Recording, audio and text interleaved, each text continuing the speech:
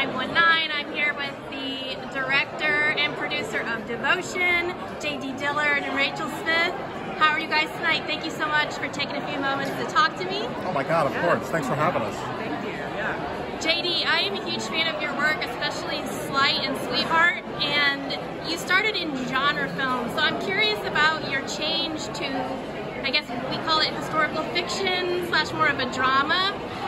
What was that transition like for you, and what has been the same and what has been different about making a movie outside of the genre world? It's really funny. I mean, I never was looking for a true story, but when I was introduced to Jesse Brown and Tom Hudner's story, I found myself with this weird opportunity to obviously not just honor, you know, the relationship and devotion that these men had, but in a way kind of tell my dad's story, who was also a naval aviator 30 years behind Jesse. And that was like my way in, you know. I think then as you start to put the movie together, you very quickly realize that genre becomes sort of a non-issue when you're just trying to tell a story as best as you can.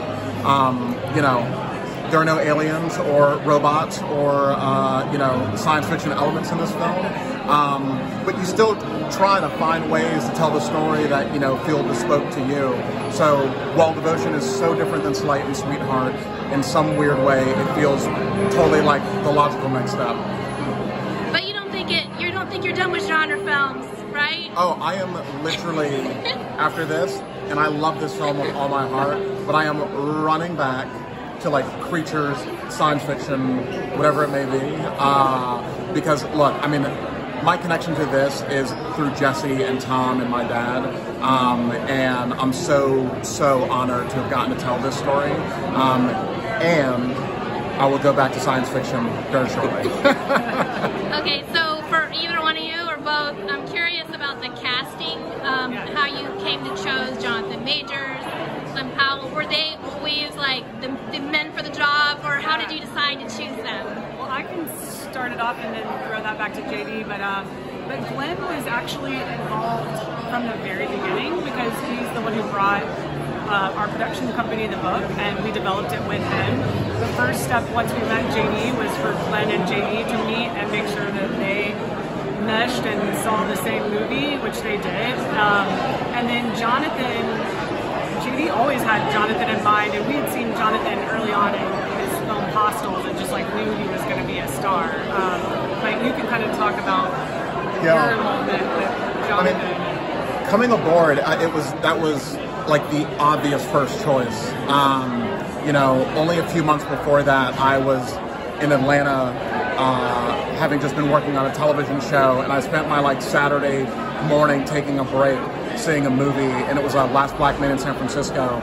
And I like walked out of the theater. It was raining. I was like crying. I was like, "Who is this man? I have to find something with him."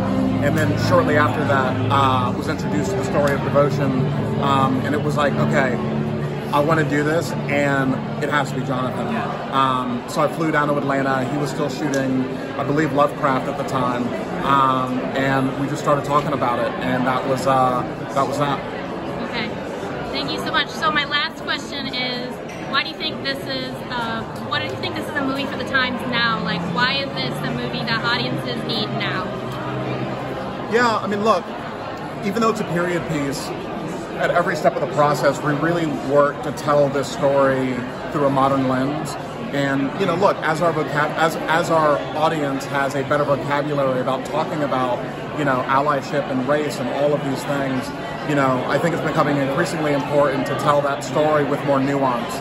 So even though it is a story that takes place in 1950, you know, we want to have it feel like it's relevant to 2022. And that's, you know, without beating anyone over the head with it, that is sort of like the spirit of Devotion, which is just really how hard and complicated it is to be there for somebody else.